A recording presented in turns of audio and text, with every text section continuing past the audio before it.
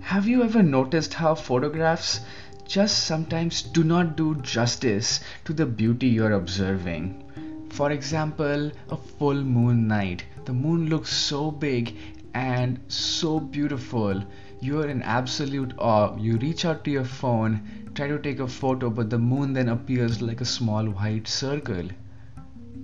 Well, I have noticed that a lot in photographs. I feel they do not always do the best job at conveying the true beauty that I am looking at. And I have done a lot of photography, especially with wildlife photography, where photographs were amazing to show people what little creatures, all the birds and the bugs I'm looking at. It was a really good way to share the uniqueness that I would see around me. However, I think it really was not good when it came to expressing the innate beauty I was looking at. And that is why I gravitated towards painting and I continue to paint. Ironically, most of my paintings are based on photographs. I use a lot of reference photos, as many artists do, and because they work to teach you how to paint and to try to see how well you're doing. However, I think I might lose some of this uniqueness I'm trying to bring to my art when I use photographs. One way to get over that is to paint outside, take real inspiration from outside, and that is what I did last month. I went out with a friend, we went to the park, we looked at the sunset, it was amazing. However, I decided to start painting after the sunset, and it was mid-February here in Zurich. It was so cold.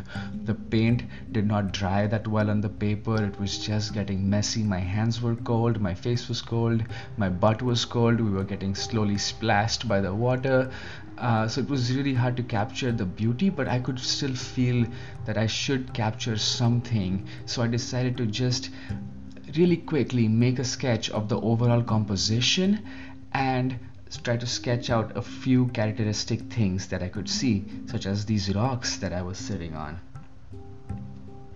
And I decided to bring these memories back along with a basic composition and let the watercolor fill in the gaps.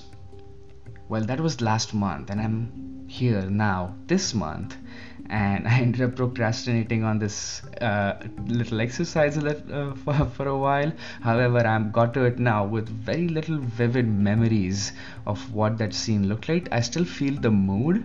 I remember what it felt like being there, but I really don't remember a lot of the visuals. So now it's going to be this sketch, and then I'm going to use both my imagination and my watercolors to fill in the gaps.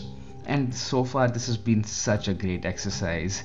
I have really enjoyed not judging my photographs based on this arbitrary standard of how close to it is to a photograph, but you know so it was very freeing because I had no clue if I was doing right or wrong, good or bad, the whole painting. I was just going there, looking at this really terrible sketch and trying to get the most out of it.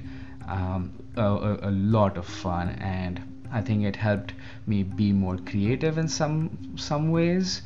However, I think it did come with its own challenges. For instance, I had to use a lot of my imagination, and guys, our imaginations suck. Ever since I've started to paint, I've realized how much I rely on assuming patterns. You look at leaves, you observe all the leaves are the same size. You look at rocks, you think they are all arranged a certain way, and you notice that you see the world in these assumed patterns when you start to paint. All my rocks look so similar. The rocks in that place were so many different shapes and sizes, but when I tried to paint them, I really could not think of shapes of rocks.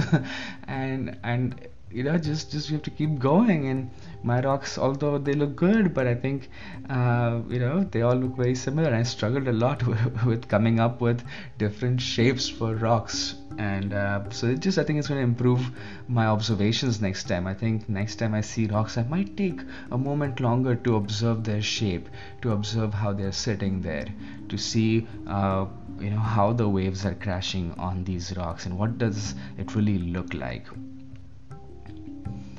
And I think these exercises will help me notice other things such as how the light is moving, how the lake goes from light on the top to extremely dark when it comes closer to you.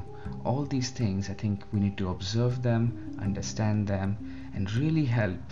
Use painting as a tool to help you see the world. Go out and really look at it and then recreate it as per your, yes, your unique worldview.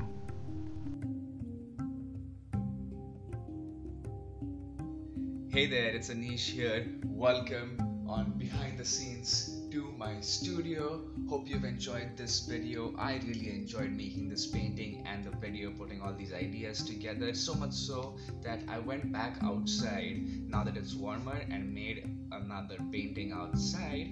I'm excited to translate this using more of my imagination and memories onto a bigger canvas. So stay tuned for that video. Hopefully it'll come out in the next week or so. If you do not want to miss that video, hit the bell icon and subscribe to the channel, and I will see you next time.